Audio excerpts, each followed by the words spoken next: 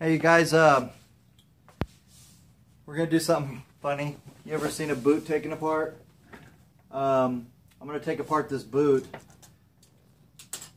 We were out shopping at like a Goodwill, and I found one boot. This is a pretty well-made boot. This is a Tony Lama boot. It's very well made. Got Nappa leather here. It's got genuine Python right here. So let's take this bad boy apart and see what we got, because what I'm going to do is eventually I'm going to recycle it into a case, and I'm going to use as much of the parts as I can on here. But in case you've ever wondered how a boot is made, you're about to find out. So boots have what are called uppers, and they have soles. This is called the sole, the bottom part of the boot right here. This is, of course, the heel. You can find this stuff out on the internet too, by the way, but I just think it's fascinating. The heel here is generally made of leather, but it's thin pieces of leather that are laminated and then capped off by a piece of rubber. See, the rubber is nailed on right there, and the boot itself is sewn together right through here. It's sewn to the body in here, or to the upper, if you want to call it that. I believe that's the right term. Those of you out there who have made shoes or boots will correct me, I'm sure. But what I really want to get to is I want to get to this piece of Python here and salvage as much of it as possible. So with that in mind, I'm just cutting through the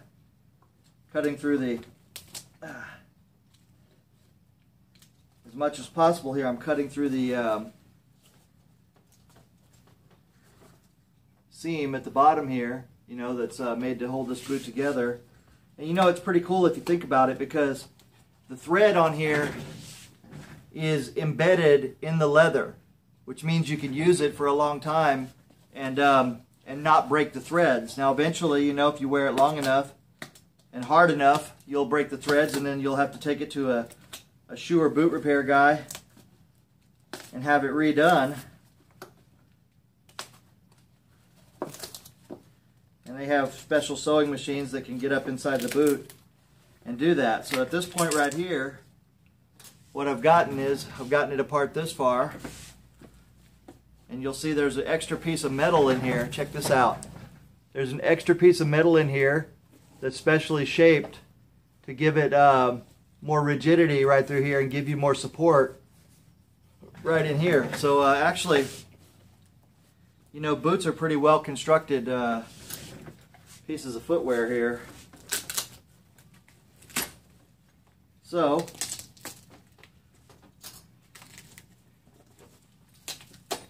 there we go, we got it apart. Now we got the sole apart with the heel right here. You can see what we're looking at right there. Now I want to get this leather off of here as best I can without tearing up this nice piece of Python that's on here, so we can salvage whatever's possible to salvage on here, if anything, you know. If I end up not being able to get anything good off of here, then of course we won't do that. We won't use it. But I think we can at least get an inlay or two out of it. It's pretty cool here how they come around the curves. So they basically make little notches here so that they can easily fold the leather around the curve. Okay? You know, this is fascinating stuff for me as somebody who works with leather. But also, you know, it's educational in a way. If you ever want to reupholster your chair or anything like that, a lot of these techniques can be used for that as well. So here we've got a sewn piece in here, so it's kind of sewn through the side here, right here, so it's not coming off easily with the glue, so I've got to get the razor in here. And we're going to cut through this. This is Very well made. Y'all want to be careful if you ever do this too. If you ever do this, you want to be real careful not to slice through your own finger here. It's very easy to slip with a little razor knife like this. So I'm going to tuck in the blade a little bit more.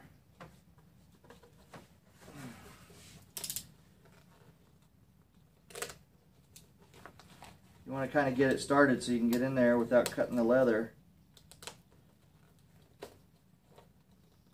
But you know, it's fascinating because you can find stuff like this everywhere and you can repurpose it. This stuff doesn't have to go and die in a landfill somewhere.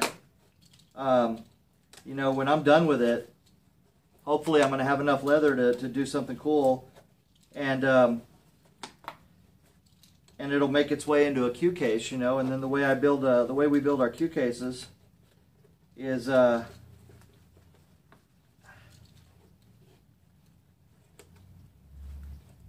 way we build our cue cases. The good part about this is that the rest of this boot has a chance to live on pretty much forever, you know, if the people take care of the case well enough. And you know, the boot itself also would have pretty much lived on forever if someone had decided they wanted to take care of it. Maybe the other side got torn up or something, and that's why there was only one at the thrift store. Who knows what the history is here of this? I don't. But I do know. So here we go. Now we've got this taken apart so far, like that. So we have a liner leather here, and I'm not sure what the liner is. I think it's leather, but I'm not sure. So let's take a look at what the inner leather is. Yeah, it's like a suede. Looks like pigskin. So I think there's pigskin inside. So this is the part. This is the part that actually touches your foot. You know, of course you're wearing a sock or something, but so it's lined with pigskin, and then the python here is grafted onto that. So it's got a pretty good seam here. So I'm going to try to cut through it this way instead.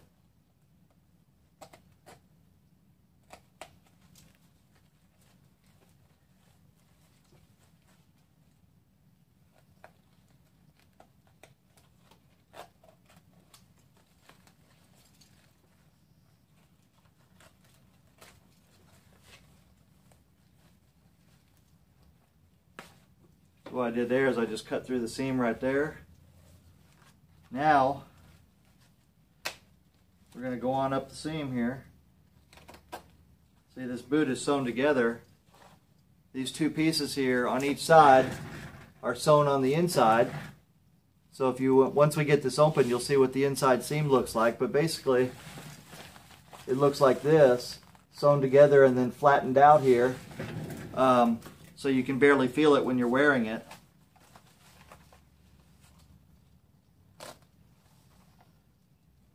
So here what I'm trying to do is I'm trying to cut the threads without damaging the leather too much, if at all, because I want to salvage as much of this. I want to salvage as much of this as possible when I'm doing it, because I really like what they've done here. And so any of these parts that I can get undone without damaging it gives me a better chance to use it later. So we got that part done. Now I'll do this side. I get through the seam here. Gotta be careful.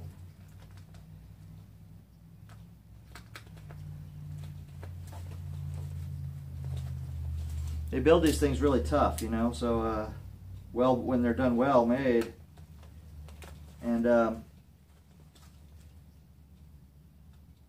I don't know a lot about boots, guys, so I don't know if I know, of course, of the brand Tony Lama, but I don't know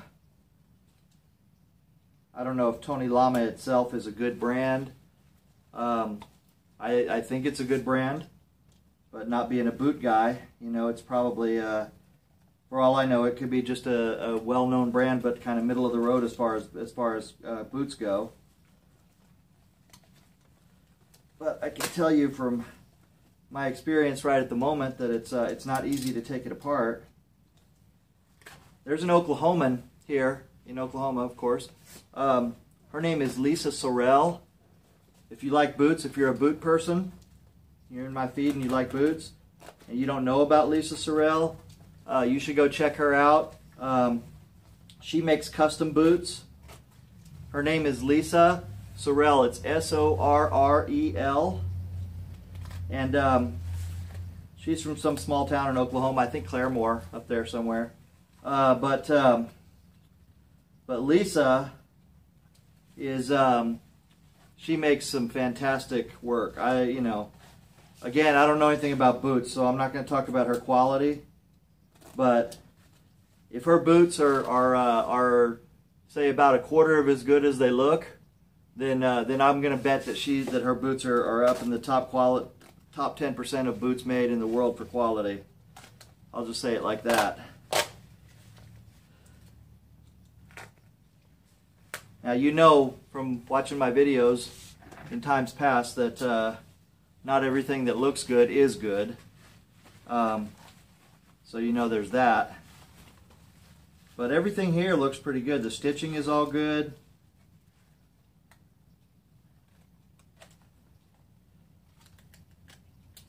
So, as I said, I don't know if Tony Lama is the best or anywhere close to the best in terms of quality, but all I can say is this: these appear to be pretty well-made boots, and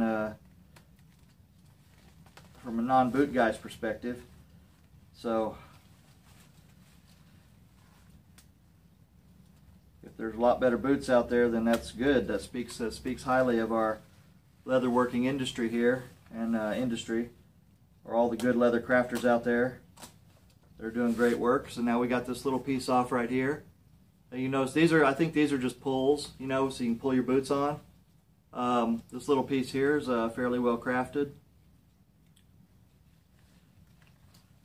So let's go ahead and get that out of there. Just like that. Now I'll probably use that accent piece somehow in the case. You'll probably see that coming back to life somehow in the case, maybe as part of the handle or something. I've got two of them, so I could do two handles with that possibly.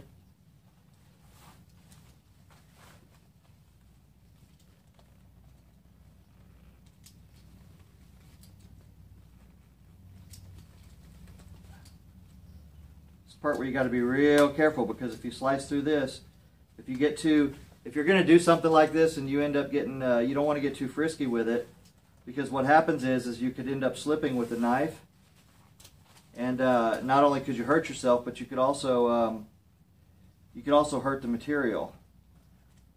So you want to be very gentle, very slow. Take it slow. You're not in any hurry here. The difference between hurrying and not hurrying is you could ruin your piece, and not hurrying, it takes you about 2 or 3 minutes longer to do exactly what you're doing here. See what I'm saying? So you want to take your time and pay attention and go slow and just cut these threads. Just let it come to the blade naturally.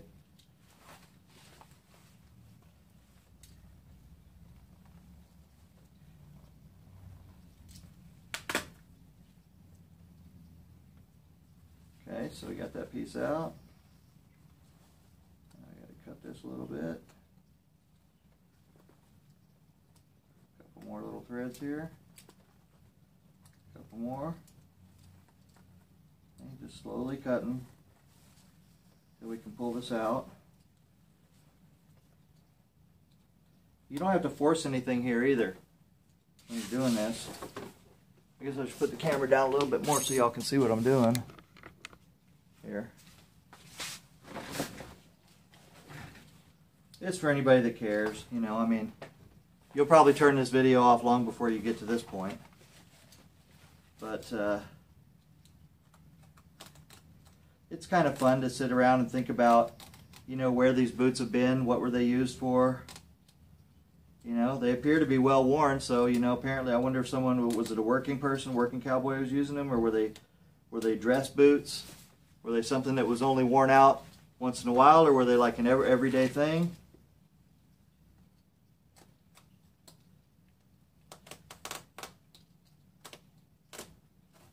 Oops, see what I did? Going too fast. I cut the leather right there when I was trying to open up the seam. So, you know, now I've made it where